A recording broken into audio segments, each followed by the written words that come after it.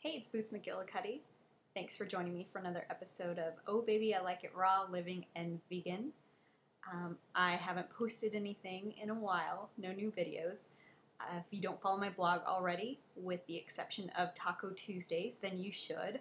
And for those of you who have, then you've seen that I posted a couple things there, somewhat filling in the blanks. Our youngest daughter was born with some pretty serious kidney issues, and the children's hospital that treats her is 3 hours away. She's had a couple of recent surgeries. She's had several in her short little life, but we have a feeling that this may be her last, and that she may be on the road to healing, and we're very, very excited and feeling very positive about that.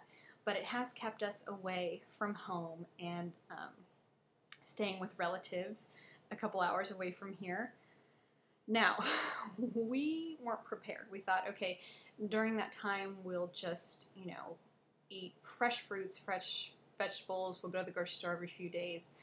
We didn't pack up our tools. We didn't pack up our blender, our dehydrator, our food processor. We now know if we're gone for that length of time, we will. The first family outing to a restaurant, we caved, and it's amazing because when you start eating a raw vegan lifestyle, the food is so clean, the food is so pure, your body becomes detoxified, and your palate becomes cleansed.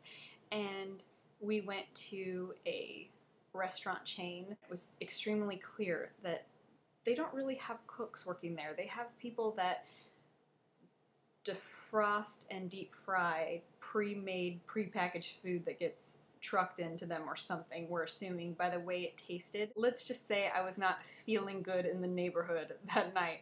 By the time the check came, my body was rejecting this food, and we had to break several traffic laws to get me home to a bathroom in time. It was horrible. We're so thankful to be home and to be eating delicious things. I think long term the key to being successful at something is to create variety and to try new things. But when you're transitioning from such an extreme, I think that maybe some familiar tastes are key. They have been for us. So, sure, try all the things, like the meat flavored things or the raw fried beans that are made from nuts, but maybe sometimes just enjoy nuts as nuts because it's familiar and it can be comforting.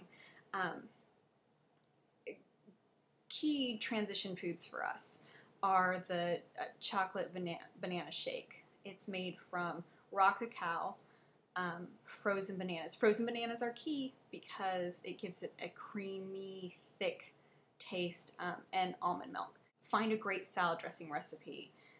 Because sometimes just a simple salad with vegetables and things that aren't too exotic that you are familiar with can be super satisfying and help during a time where you need a comfort familiar food. We found a great dehydrator recipe for a corn chip, and eat it with a fresh salsa or guacamole, and it's amazing. These are things that have been staples for us during this time. Other things that help during the transition time. Inspiration. Look up Philip McCluskey. Dang it, I can't speak. I'm my mother suddenly. Philip McCluskey. Dang it. Okay, I'll post his name on here so you can see it. Thank God he will never look at this video. Sorry for just slaughtering your name. Not that he would care, because he seems like the sweetest person on the planet. Anyway, he lost a ridiculous amount of weight with this lifestyle. He is extremely supportive to the people that follow him through his videos. I know you can subscribe to his YouTube videos, and he has a blog. Check it out.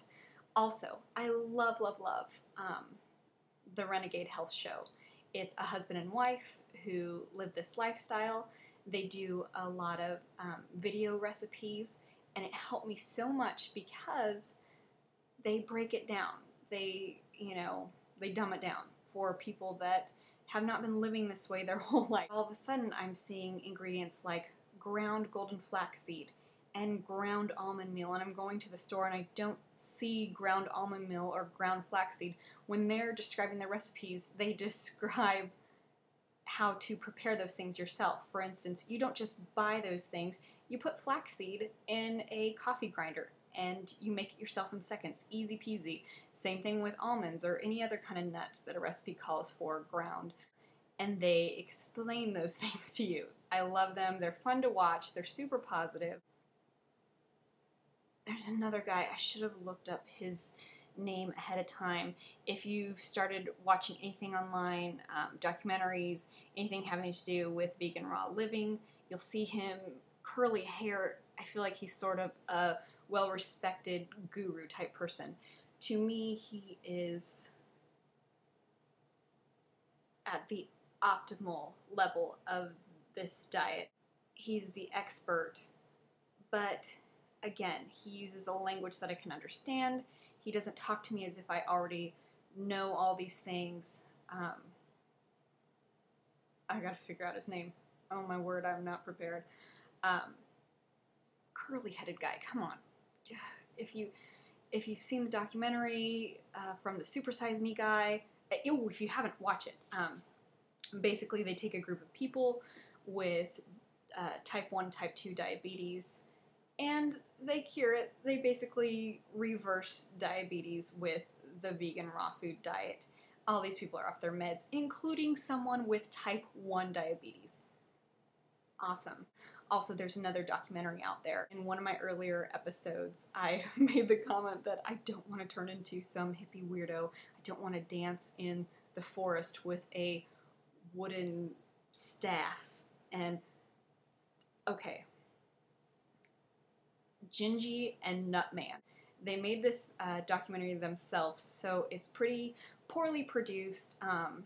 They're pretty zen, so it's very slow-mo.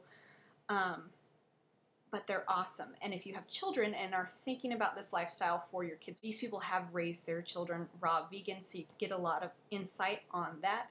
Gingy and Nutman. I want to say their documentary is called Breaking Through. I will get that information for you. But anyway, at one point, like 2 seconds after having her like 100th kid, Gingy's out in the forest dancing with this wooden staff with like her shirt all like tied up and her abdomen showing and put out. Like, wow, amazing. Yeah, if I look like that, try to keep me away from dancing with my wooden staff in the forest. So I apologize. I'm eating my words. Gingy, Nutman, you go. They're beautiful, beautiful people. Oh, they're a lot. I mean, Nutman's like 84 years old, and Gingy's like pushing 40, and they look way younger than me. I mean, amazing.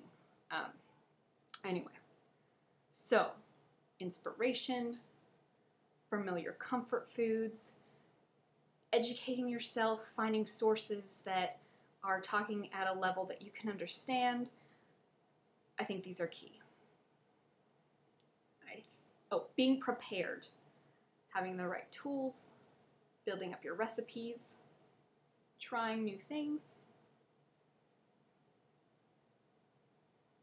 This is all. Namaste. Just kidding, I'm not really there yet. I'm not at a namaste level. Anyway, I need to go to bed. All right, love you guys. Bye.